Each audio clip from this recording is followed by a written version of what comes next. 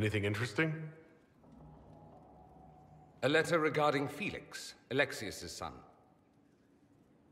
He went to the magisterium, stood on the Senate floor and told them of you.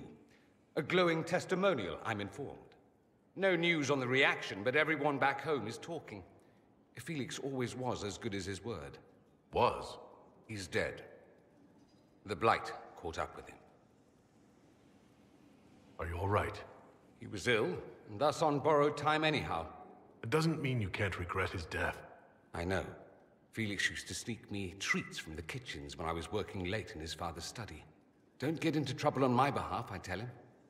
I like trouble, he'd say. Tevinter could use more mages like him. Those who put the good of others above themselves. Were the two of you... Felix and I?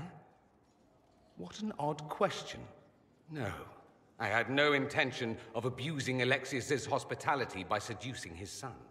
Not that I've been proper my whole life by any means. It wasn't like that. Even in illness, Felix was the best of us. With him around, you knew things could be better. You make it sound like he was a better person than you. What a mad thing to say. Few people are better than I.